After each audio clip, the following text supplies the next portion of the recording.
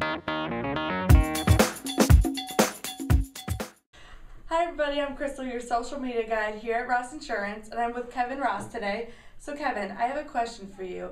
My cousin, she does photography and she's starting to sell her services. Is she covered under homeowners? Most times they are covered, Krystal. Most times they are. However, when people start selling their services, now it becomes a business and not a hobby. And that means they're going to be subject to certain limitations under their homeowner's policy. So they should contact their agent. Every policy is different, every business is different, but they should contact their agent to make sure that they're properly covered.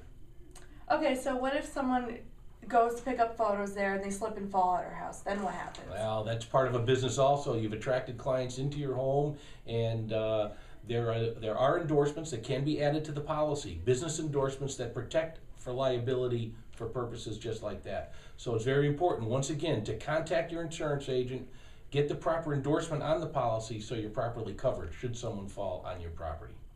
All right, so great information. So if anyone has any more questions, they can call us here at the office. Go to rossinsurance.com.